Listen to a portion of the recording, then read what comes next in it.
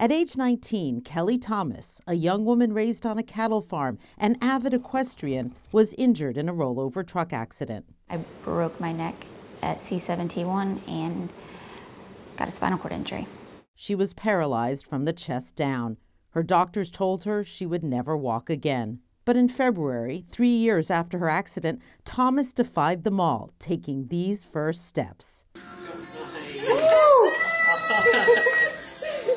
How did that feel? I cried. This small device put her back on her feet. Surgically implanted, it sends electrical impulses to her spine. They mimic the signals her brain used to send before her accident. And after 7 months, Thomas has made even more progress.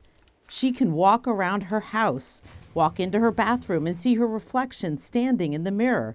She can walk along her front porch or through grass in her yard that's harder to traverse.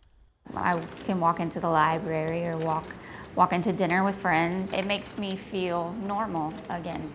She showed me how. Your stimulator is off right now. Correct. Can you move your legs? I can't. Now let's see you turn it on. With this setting that I have selected, I can move my leg. That's amazing. Her phenomenal accomplishment is reported this week in the New England Journal of Medicine. In the study by researchers at the University of Louisville, 4 paralyzed patients were implanted with the device. 2 of them, Thomas and this man, were able to walk again after intense physical training.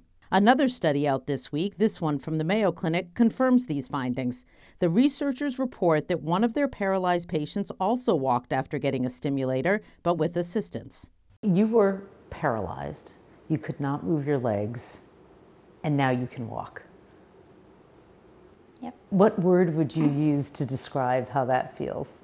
It's out of this world. It really is. Each step is exhilarating and exhausting. Come on, feet. This is hard work. You don't just turn on the stimulator and go. That's absolutely right. It's not a quick fix to being paralyzed. Every single step I have to focus. She hopes others one day will experience a similar transformation. Nothing's going to be able to stop me in life because I took something that was thought to be impossible and I turned it into possible. Elizabeth Cohen, CNN, Lecanto, Florida.